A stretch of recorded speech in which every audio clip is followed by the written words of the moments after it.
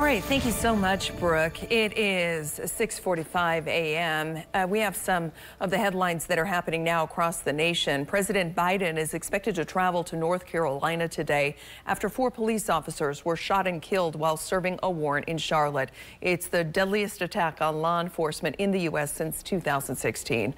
The president is expected to meet with the families of the fallen officers and also talk to officials there in that community. President Biden will also visit Wilmington to discuss his economic agenda.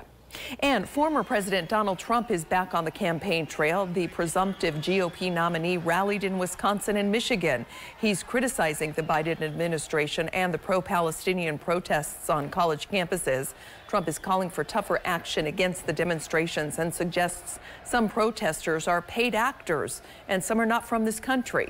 Meantime, today, the hush money trial in New York will have the former president facing the prospect of additional sanctions in another contempt hearing for that gag order, and then it will be followed by more testimony in the actual hush money case. Now, in other headlines, in Arizona, senators there signed off on a bill to repeal an abortion ban dating back to the 19th century.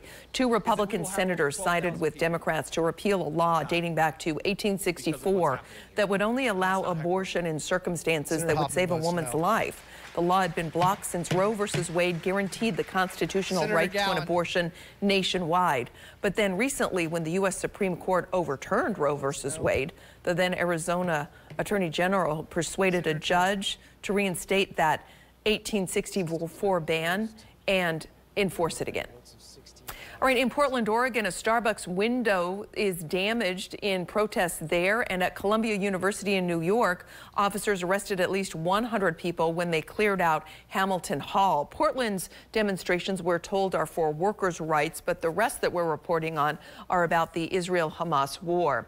So in New York there, demonstrators had seized the administration building at Columbia more than 20 hours earlier to protest against the Israel-Hamas war. Tactical teams held back other protesters and tried to stop further arrests. Officers in helmets cleared protesters who would not leave. And all morning long, we're continuing to update you on what's going on at UCLA with live images, and we'll bring some more to you in just a bit.